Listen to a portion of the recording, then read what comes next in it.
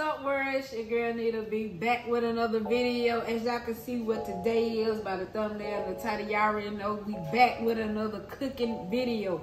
So if y'all like this type of content and y'all ain't subscribed yet, go on hit that subscribe button, turn the post notification bells on, and go on thumbs up this video real quick, y'all. Just to run down on what we doing. Y'all already seen the title, the thumbnail. It look good, it look juicy. You came in to see what I got going on. So today we doing racks of lamb. You see the little rack? So if y'all see the little seasoning and all that on there already, I done marinated 24 hours already. So yesterday I started off. You gotta marinate this thing, y'all. So to get the little gaminess out the back of your mouth, like you don't want that gaminess in the back of the throat, you gotta marinate these things for 4 hours in some apple cider vinegar. Make them real juicy, real tender perfection. Then you take that out, rinse it off. Then you put your marinade on. So what I marinated with, I got a little teriyaki sauce, had a little garlic salt, and salt and pepper, and then what it looked like. So before I put it in the oven, what we're gonna do is we're gonna preheat the oven to 450. 450, we're gonna do it for 15 minutes on each side. So let me get the oven prepped, and when I get all this ready, y'all gonna be done. So hold on just a second. Okay, y'all, so I'm preheating my oven to 450. Wow. Y'all, after y'all preheat y'all oven, you gotta put a little bit more marinade on it. Now, myself, I use the PF's Change teriyaki sauce, because you know PF do its thing. So what I'm gonna do is I'm gonna add a little bit more sauce to the top of it, just like that. And I'm gonna let it sit for another 30 minutes. Probably not that long. My hands is clean. My hands is clean. I wash my hands. If I didn't, it's my food anyway. Okay, so just rub that in like that right there.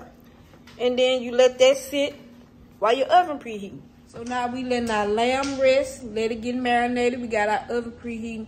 We gonna let all this do what it do, get the little flavors, the juices and all that. And no, I did not French. I did not French my lamb. I kept the fat on there because you know the fat add that juiciness, that flavor, and that's what we want. So to keep it all juicy and contained, I did not French them. I just marinate them, and we're gonna put them in the oven. We roasting these joints. We ain't grilling, we roasting. So when all that get done with the oven preheat, y'all gonna see what we're going on. Okay, guys, now the oven is at 450. Remember to have it at 450 degrees. So we're gonna do that good stuff. So here are the lambs. These are the lambs, and please be sure to have them backside, meaty side down, because you want to cook them just like this. 15 minutes on this side and 15 minutes on the other side. So you can have that good medium well done. Okay. Because even after that, it's going to be cooking just a little bit more. So what we're going to do is you're going to open up your oven and you're going to pop it in there. Let's go, guys. Follow me to the oven. Make sure you put it on the top rack. Ooh, you hear it sizzling. The pan was a little wet. So yeah, you put it in there, close it, and I'm going to set my timer, because I like to stay time managed. 15 minutes, and we'll be back.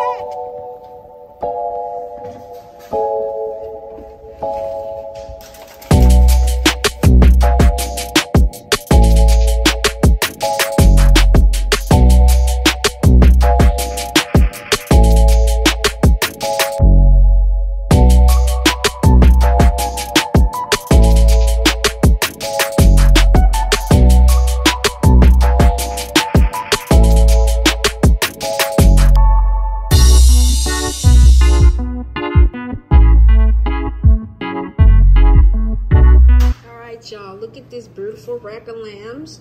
We just took it out the oven at a good 145 on the temperature. It's golden brown. As you see, it's golden. It's got this caramelized thing. So this is the thing. When you take it out the oven, do not cut it directly. Like, just let it rest, let it sit. You know what I'm saying? because we're not trying to have no uncooked, uneven thing. So what we're gonna do is, I ain't got no aluminum foil, so I'm gonna use the saran wrap.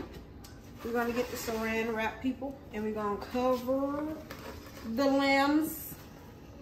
We're gonna cover the lambs just like that. And we're gonna let this rest. Hold on.